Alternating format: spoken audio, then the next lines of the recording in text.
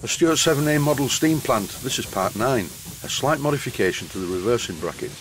If you've been watching the previous episode, you will realise that although the reversing bracket fitted okay, there's a bit of a problem. I can't get any steam into the steam chest because the bracket's in the way. And why is the bracket in the way? Well, it's because the engine was built back to front. Really, the steam inlet should be on the other side of the steam chest. I've had all the usual suggestions from viewers, but I'm going to do it this way. First of all, I remove the bracket and scribe a line on it like this. Then it's over to my old bandsaw with a very blunt blade at the moment to cut along the scribed line. Because the blade is blunt, it's wandering about all over the place. I'm having to angle the piece so the cut follows the line. Note to self, change the bandsaw blade at the earliest convenience. Once I chopped the part in half, I cleaned it up on the belt sander. Now all I need to do is make a longer part and silver solder it to the bit that I've cut off. So it's back to the blunt bandsaw and I'm cutting a piece of brass, and you will notice that I'm cutting it by holding the piece of brass up on its end. By doing it this way, the cut is going to be at 90 degrees to the main piece of metal, and in no time at all I end up with the piece that I need, which is nice and square. Here I'm just mocking it up against the steam chest.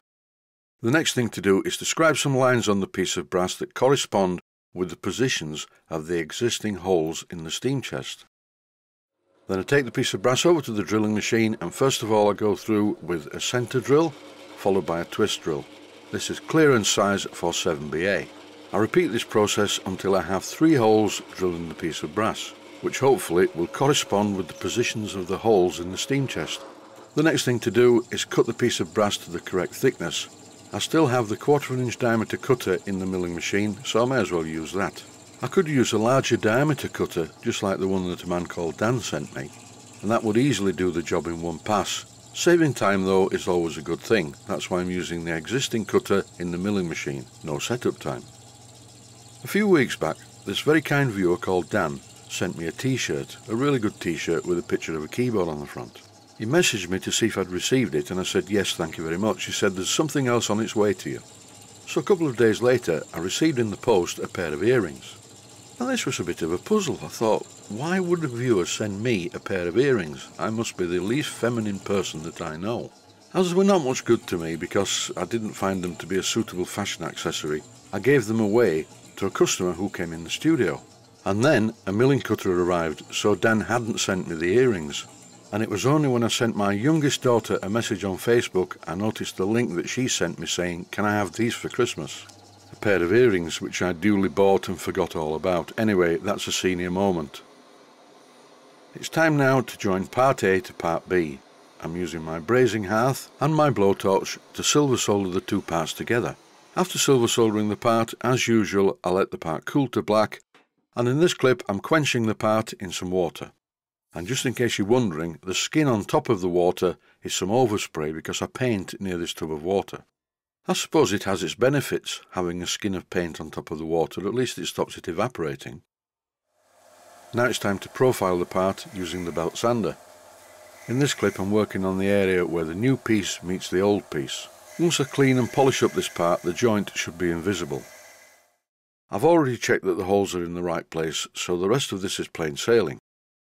I put a couple of bolts through the original exhaust flange, and now, using a scriber, I'm marking the position to drill a larger hole in the centre for the steam inlet.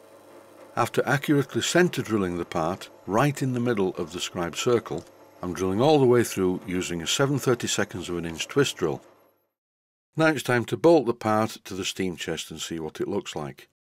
I'm sure all of the experts will notice that the piece of brass overlaps the steam chest slightly on the left hand side. This is not a problem because there is a steam chest cover to go on there, so everything will look fine when the steam chest cover is fitted. The main thing is all the bolts fit okay. I have a bit more reprofiling on the top of this. I'm going to curve it into the steam chest. You'll see it in the next episode. A quick test fit of the steam chest, and as you can see, everything's fine. It fits perfectly.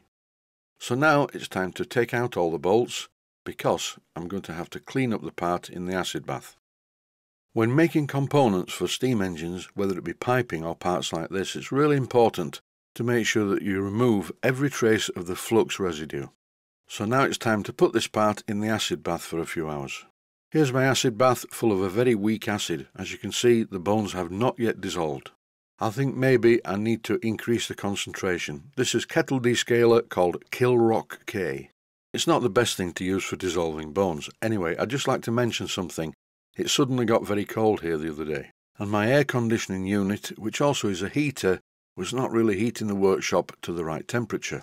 These aircon units are great in a house, but they're not the best thing to have in sub-zero temperatures in a shed out in the garden. Here's the unit in question. The ones I have in the house are both Mitsubishi units. This is a Samsung, it's a bit cheaper. Luckily, I have this in the workshop, given to me by a good friend of mine. It's a propane space heater, so I bought a gas canister, and this is what it does. As you can see, it gets very hot, and once the air in the room is warm, the normal air conditioning unit takes over. I'll just get a closer look at the heat source.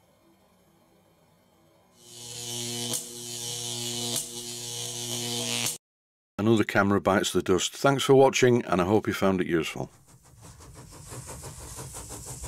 Please take the time to visit my Mainsteam Models website. Click on the section of the website that says Video Playlists. And by doing that, you will find it very easy to find other videos that you may like to watch.